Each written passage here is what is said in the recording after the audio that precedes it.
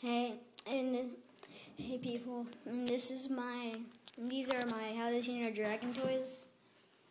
First of all, this is the Fire Breathing Night Fury. I got it on my birthday, and it has like a 5-foot wingspan.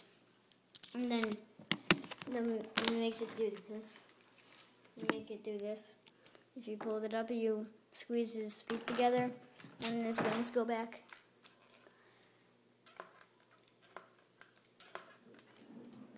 And then, just wait for a second. Okay. He also does this. He makes it sound like that.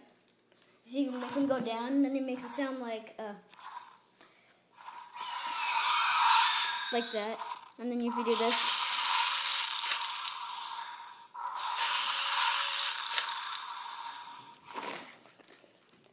and then he's supposed to have an owner. It's right on the ground right here. I don't have the Walmart little toy. Love these guys, these big plastic guys. But I do have the giant one. This is really big.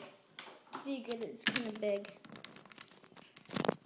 That's what he's supposed to look like. There's another one. And then this is the Monstrous Nightmare toy. I got on my birthday too. Most of all this stuff is on my birthday except the Gronkle. I have every single one except the bad guy, the giant, the Ring Death, and the Terrible Terror. This is what you do. You move his head down, and then his wings flap. If I can lay this against something.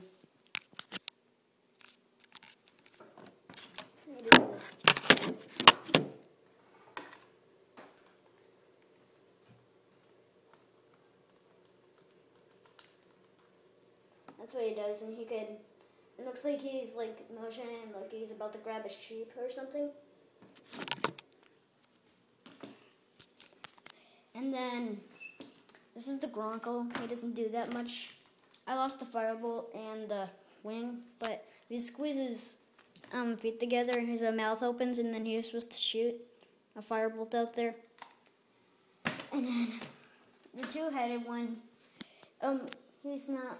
I don't know how to stand him like this, so I just put him upside down like that. The two-headed guy, these things are supposed to be like a zipper. And then if you open and close it, they're bendable, and also the tail. And these wings can go back, but don't push it too far because then it'll come off. But you could put it back on anyways. And here's the Bone Napper.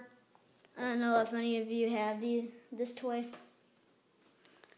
The Bone Napper. And if you take off some of the bones, like this, wait, where's that thing? Right here. And in this part of the wing, it will make a whole nother dragon. It's kind of cool.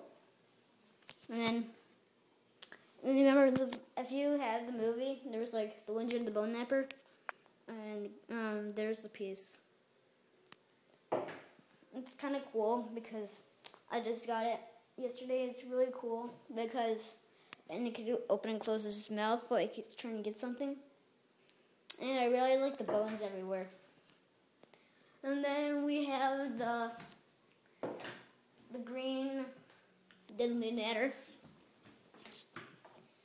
You squeeze his feet together and then he just does that. Like he's trying to breathe his fire or charge at somebody. It's really cool. Because How to Train Your Dragon toys are kind of cool because I just have everything almost.